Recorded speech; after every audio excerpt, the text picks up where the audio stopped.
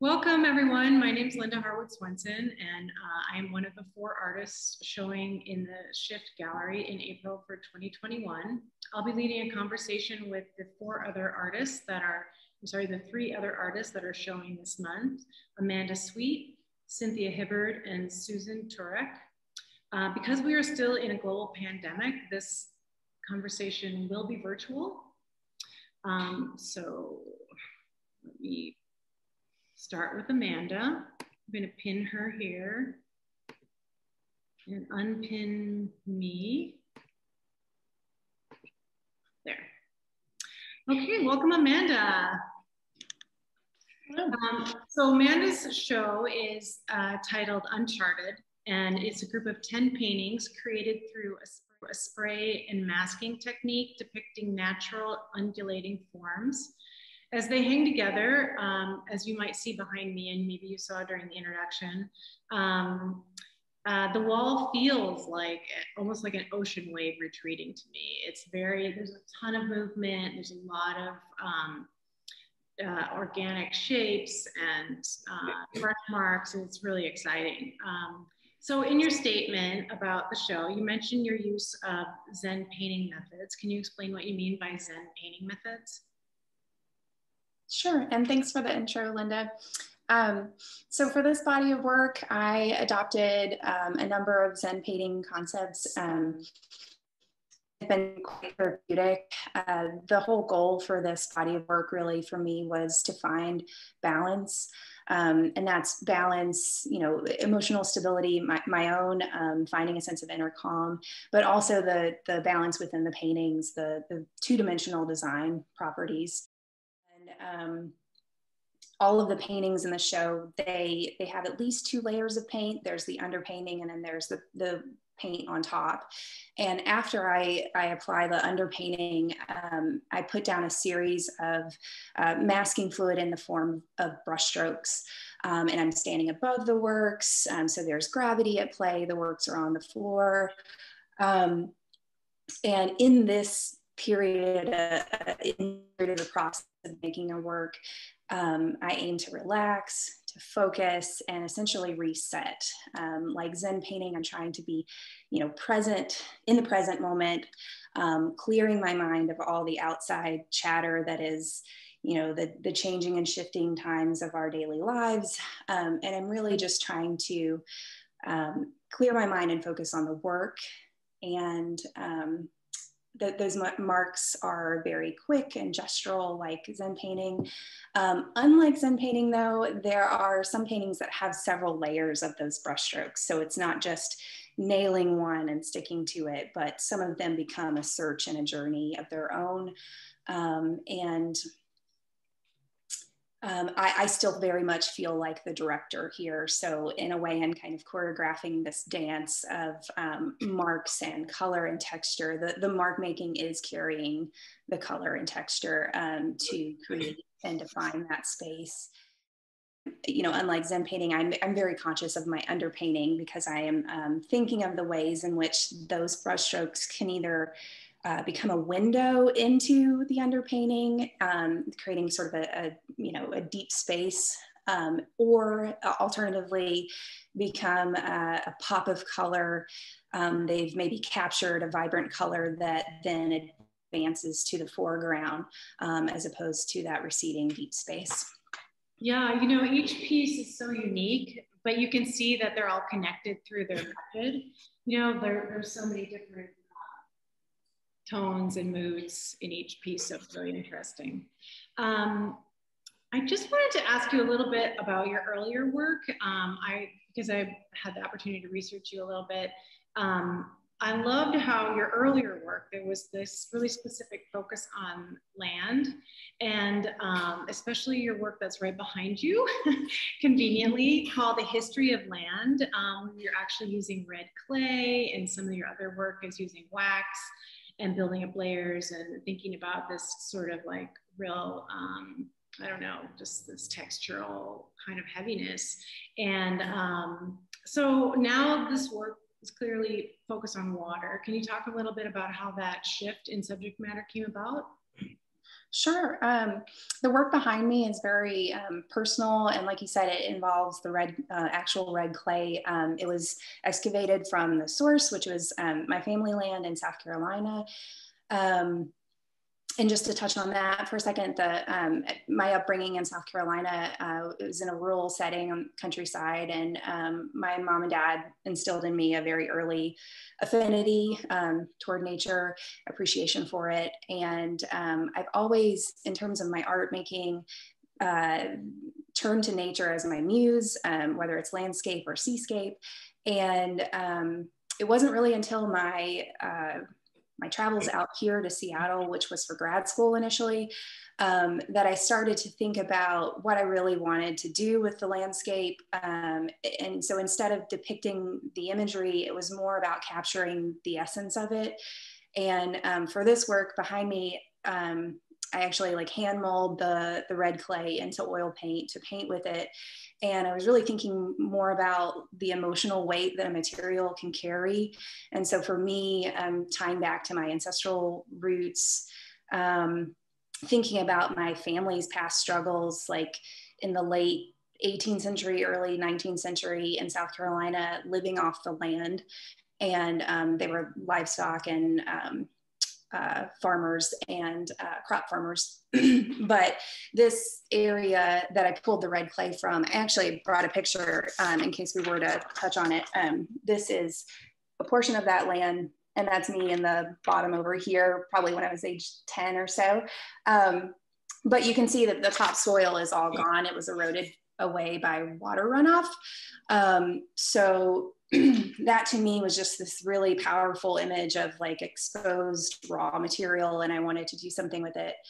But you know, after making this painting and spending more time in Seattle and the surrounding area, I started to explore more and more of Puget Sound, and it had just a great influence on my work. And specifically with this body of work, looking at the intertidal zone of Puget Sound and looking at the tide pools there and all of the life that inhabits them, and thinking about, you know, not just land or water, but how water shapes land and the shoreline and its effect on it. You know, going back to that, you know, nature doesn't have that a perfect balance, and that it's quite dynamic, but it's actually that duality that poses a very inspirational challenge to my work, to capture that actually, you know, the dynamic of it all in motion, in flux. And yeah. I feel like there's this sense of longing, you know, or some sort of, I mean, I don't know if that's the right word, but this idea of connection, belonging geographically to either, you know, the earlier work where you were and currently the sound. And then I also just was so interested in how your experience was at RISD, coming from South Carolina to RISD to New York to Seattle. I mean, that feels like big moves, you know? What was that like for you? Yeah, definitely. I grew up spending a lot of time exploring nature. I mean, a lot of our land in South Carolina is forested. So I went on many walks, you know, with my parents out there, and really grew an appreciation for nature and for our land. But eventually I realized that I was quite sheltered, and I needed, you know, more culture and to get out there and see more people, and felt like I was lacking that in my really small hometown in South Carolina. And so going off to RISD to just be in a boat of, you know, international, you know, young artist, and it was a real big eye opener, and as was New York especially. But it didn't take very long while I was there that I started to miss my subject matter, and to miss the mountains, miss the forest, miss the water. And New York City, I didn't have that. And so it didn't take me long before I actually moved down to North Carolina to see a new area there, the Blue Ridge Mountains, and then out to here. And I applied to grad schools out here, and so that was certainly the draw. But it was specifically this environment where you have, you know, a city that is butting against the sea and, you know, the sound, and the mountains not far away. And so to be in this area, I mean, that was a huge draw for my continued art education. Okay, thank you so much. I'm gonna unpin you, and I'm gonna pin my iPhone, and I'm going to take a little tour of the wall here, and we'll see how that goes.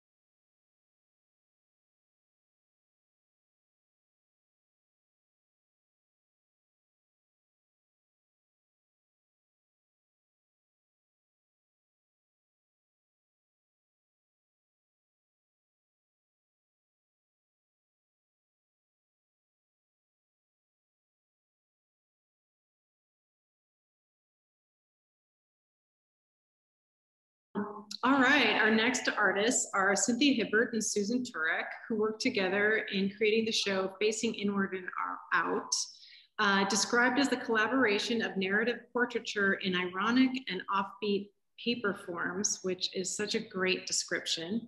It should be noted that Cynthia is a longtime member of Shift Gallery and has invited Susan to show with her, I think, 3 times. So I wanted to start by asking them about this collaboration and if this happened sort of like, did the idea come first or did the collaboration come first? And first I'm going to unpin myself and pin you guys. So hang on one sec. Okay, so just to reiterate, we were just asking a little bit about the collaboration for this project and how did it come about? Susan had been working on a series of seniors from her high school class when we talked about putting the show together. So I tried to sort of dovetail into that idea. And I had at the same time been making little imaginary mosaics while I was sitting watching TV during the pandemic. And we have a mutual growing up in Los Angeles together and a long history together. So we just sort of talked and evolved from there and worked on different series that had either direct relationship to our upbringing, specifically Susan, and in my case, sort of a more indirect relationship to my upbringing, sort of as more of a springboard. Susan, is there anything you want to add to that?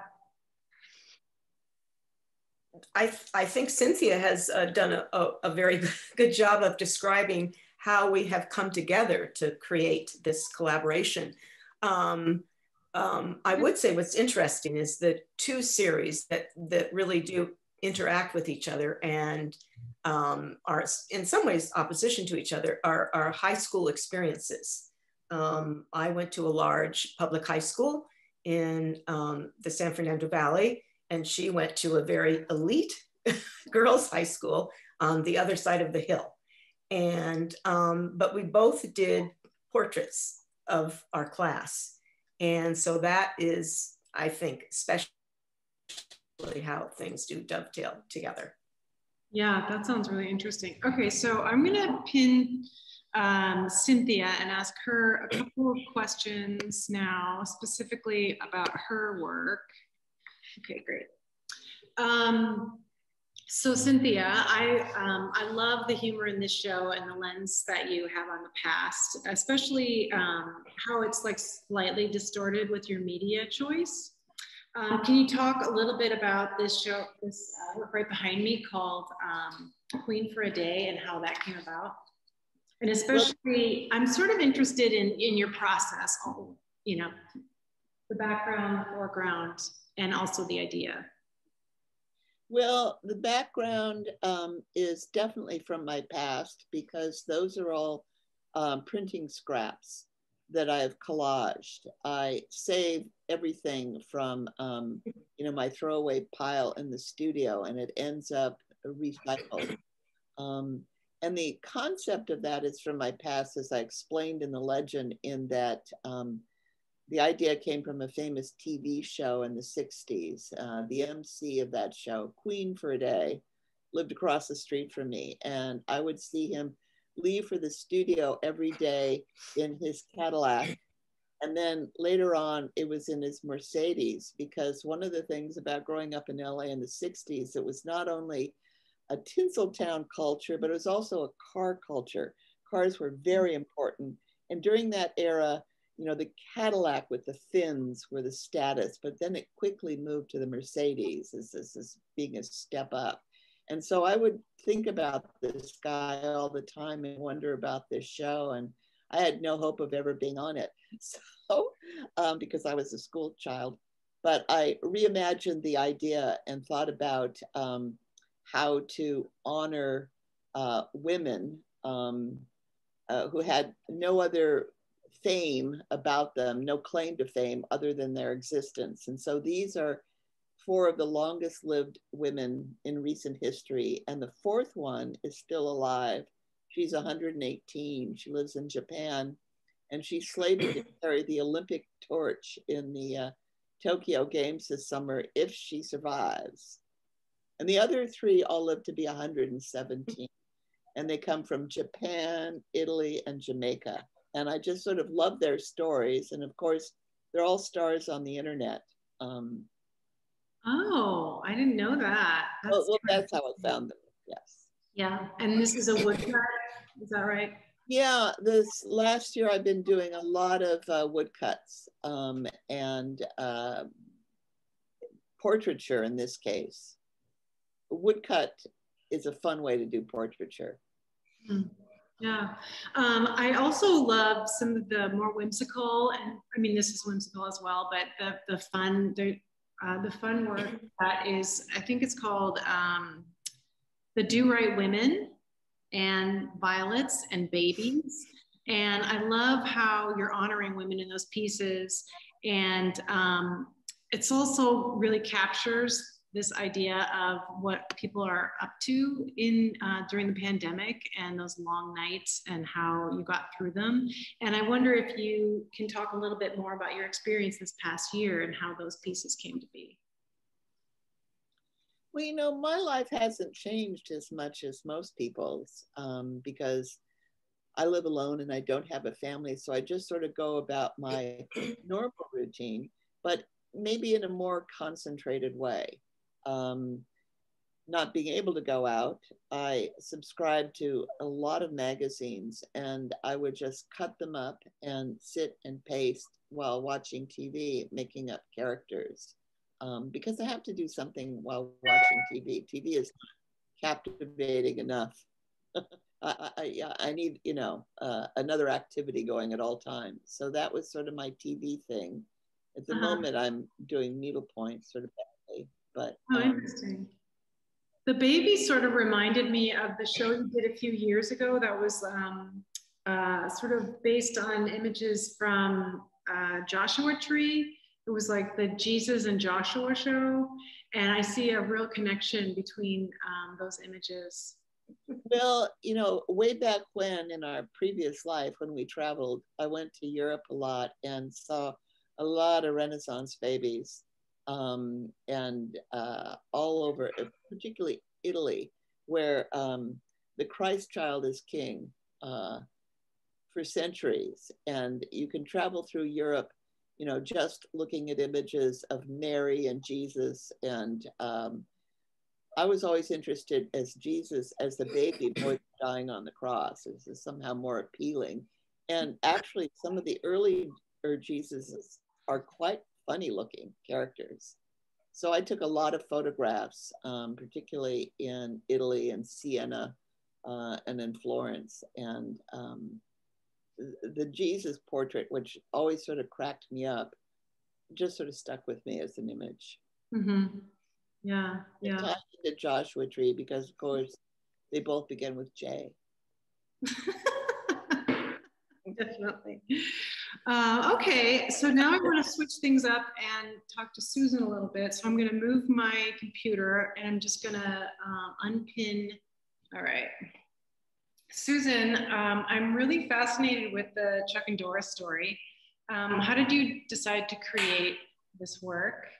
I love how it honors their sense of adventure and freedom, while at the same time it has this nod to the ironic.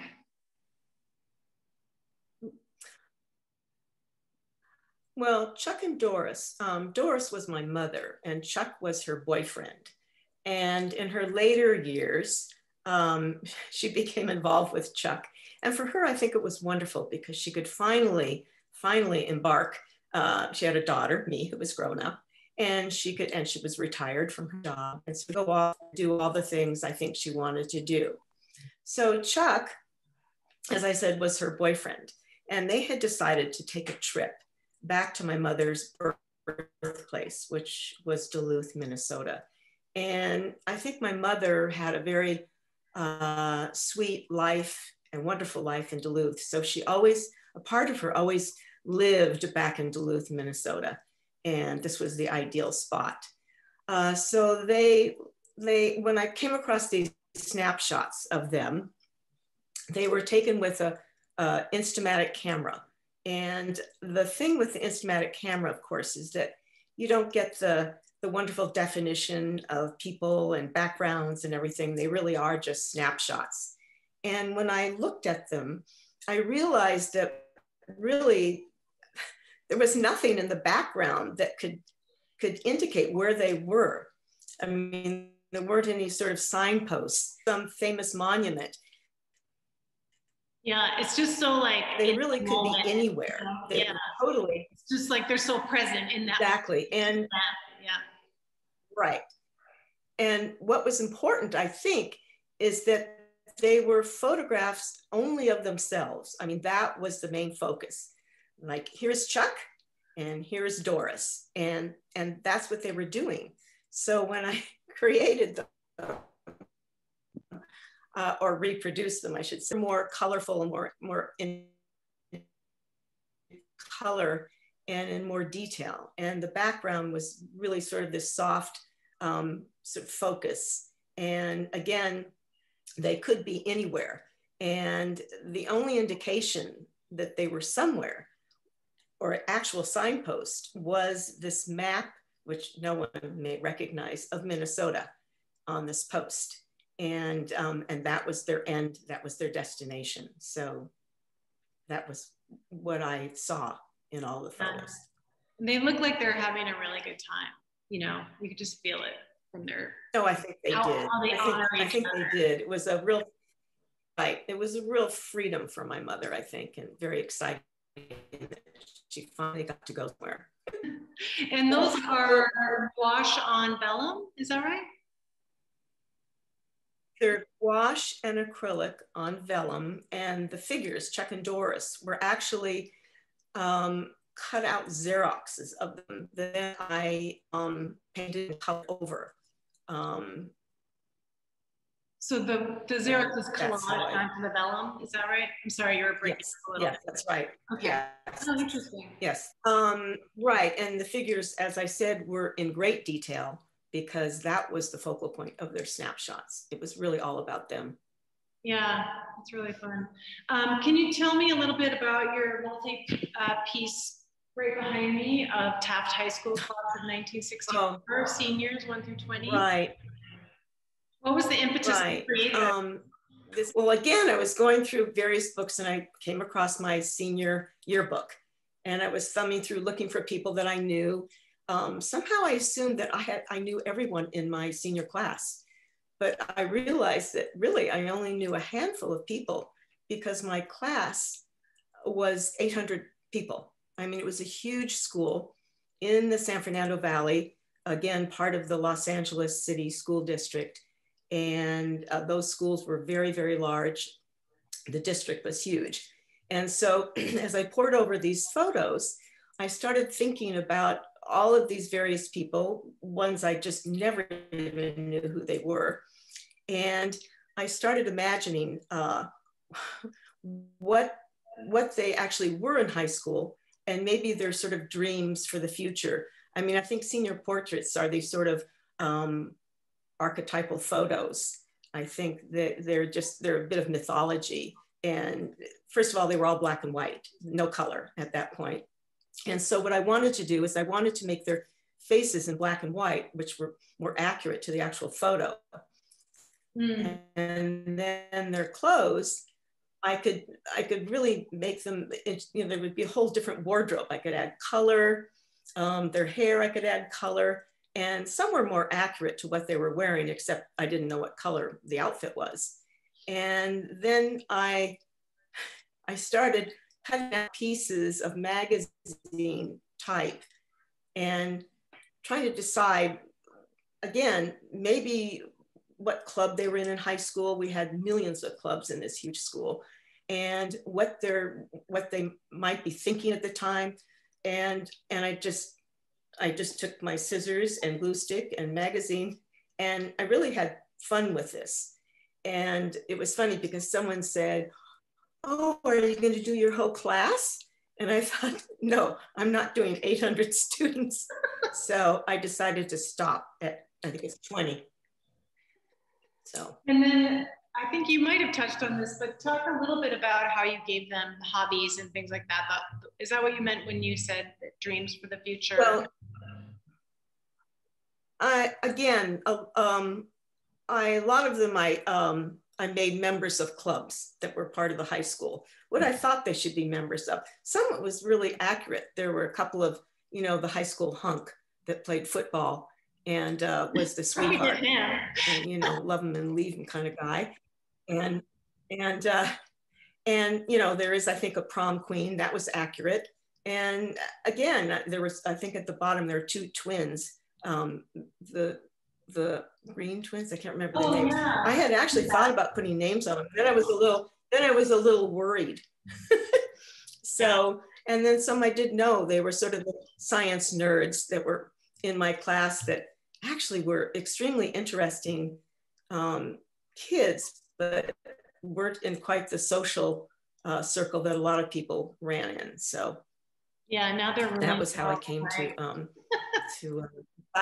deciding what they should be and what they wanted to be, and maybe they became. I don't know. Well, I know a couple that what they became. But. Cool. I love how I think that's how it dovetails into Cynthia's. That's what I was going to say. I think that's how it dovetails. Why don't you guys talk a little bit about that, about the like sort of the conversation that this bigger piece is having, Violet's piece. That's, you know, Cynthia's experience and your experience kind of having this conversation across the room. Very, very different high schools, I think. So Cynthia could speak to her high school. My graduating class was 74, or no, 73. So I represented the class with 6 out of 73, which I think is a larger proportion than Susan represented, actually. And it was a different world. There were no boys. You know, we wore uniforms. It was all very strict and restricted. It was back in time. And it's funny how you both did a teacher. You did your English teacher, right? And she did the principal. Right. Really interesting. I did the principal. She was the classic principal. I mean, just her looks. And she would get on the PA system every morning and say, "Good morning, Toreadors." That was our mascot. And we would all laugh because we would wait every morning for this welcome PA from her. And I don't think I really had any contact with her at all, except for that. So Cynthia can speak to her English teacher. I had plenty of contact with Miss Carnes. She was a force of nature. She was a member of the committee that put together Webster's dictionary. And she was a very strict teacher that we lived in fear of.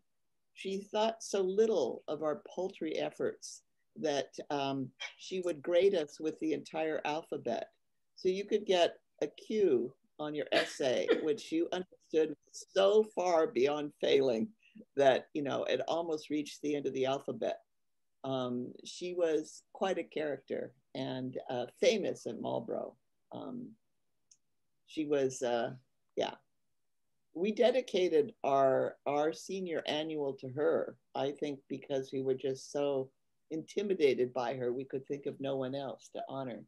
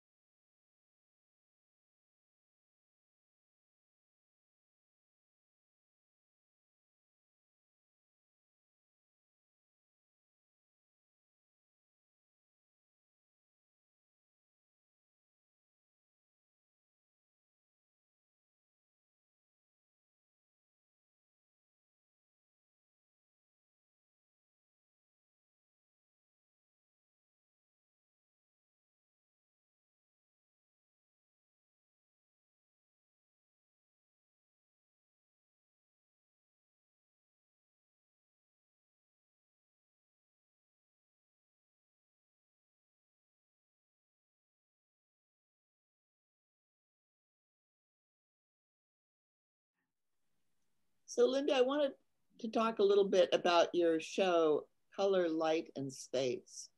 Just like with Amanda's work, the environment, nature has always been a touchstone for you, but unlike Amanda's more Zen-like focus, for you, it seems more like a springboard into abstraction. And this, do you want to talk a little bit about that idea in this body of work? Sure.